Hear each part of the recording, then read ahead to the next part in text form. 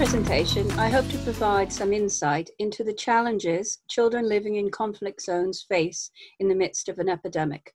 This is based on research World Vision conducted during the height of the Ebola epidemic in the Democratic Republic of Congo last year, and similar multi-country research we are undertaking in collaboration with War Child on COVID-19 in conflict-affected contexts.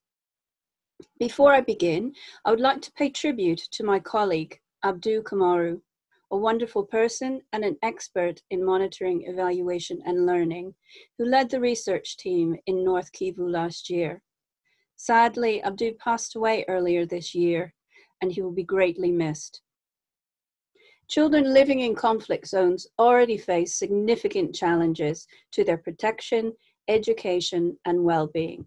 When these areas are additionally affected by health epidemics like Ebola and COVID-19, World Vision research has shown that the impacts and protection risks are exponentially compounded and must therefore be addressed in a holistic, conflict-sensitive manner. I would like to share a few thoughts on the process we are using to embed a conflict-sensitive approach to advocacy and programming during epidemics.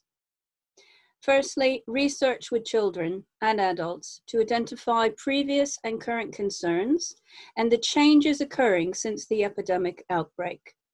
The assessment process should focus on what children themselves are feeling and seeing through focus groups where feasible and interviews with girls and boys, both directly affected by the epidemic, having become ill themselves or had a caregiver who became ill, and those who have not been directly affected.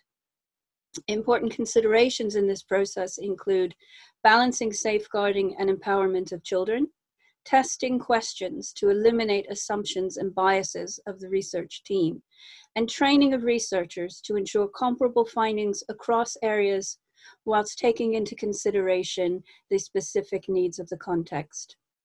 The next step, the analysis of the findings, should identify child-led priorities for integration into programming and advocacy.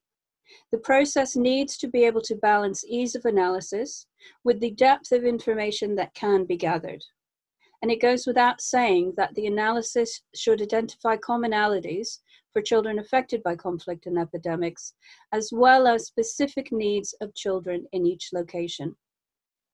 And finally, using the outcomes of the research to ensure the global advocacy approach highlights the specific considerations in conflict-prone zones and an adaptable approach to programming to embed the specific needs of children affected by armed conflict.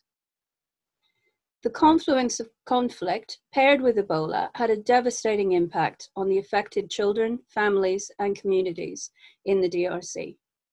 The additional stressors of an epidemic are multiplying, not just adding to, the physical, social, and psychological impacts on children living in zones prone to conflict and increasing the risks they face. The Ebola outbreak in DRC further compounded an already fragile context, increasing the burden on communities and making the epidemic more difficult to address. To highlight a few of the ways this played out during Ebola in the DRC, children we interviewed expressed the loss of things that could offer some sense of stability in their lives: access to school, social relationships, and family. Conflict already interfered with these, but Ebola further entrenched these challenges. They were asking for their basic needs to be met: security, food, and education. Children also spoke of the isolation they felt with the closures of community spaces and schools and the loss of day-to-day activities. No more playing sports, doing homework with friends, or attending church events. Not being able to shake hands or embrace others in order to avoid the spread of Ebola felt like a loss of their culture to them. Children reported high levels of psychological distress, not just because of Ebola, but also because of the security situation, with a pervasive fear that the militias would return and families would need to flee once again, with the question, how could they do that in the middle of an epidemic? They talked of insecurity as a way of life, of armed groups, guns, and fear of being forcibly taken from their families and recruited to fight. Children interviewed also spoke of fears that had already become persistent throughout their lives: fear of loss, death, and abandonment. They overwhelmingly called for peace and an end to Ebola, and for support with their mental well-being. And finally, they called for awareness raising among children, family members, and the community to end the stigma faced by children affected by Ebola. So how to embed a conflict-sensitive approach to child protection during an epidemic? Firstly, it's important to create space for children in conflict settings to articulate their fears and concerns in the face of an additional epidemic-related crisis.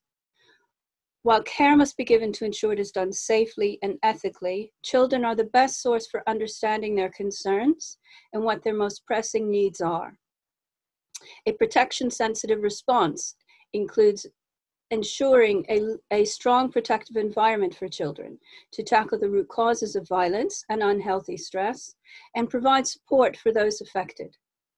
Investing long-term into building strong and resilient child protection, health, and education systems to respond better to future outbreaks of disease and armed conflict must be a priority now to minimize the long-term impacts on the well-being of children in conflict and epidemic-affected countries.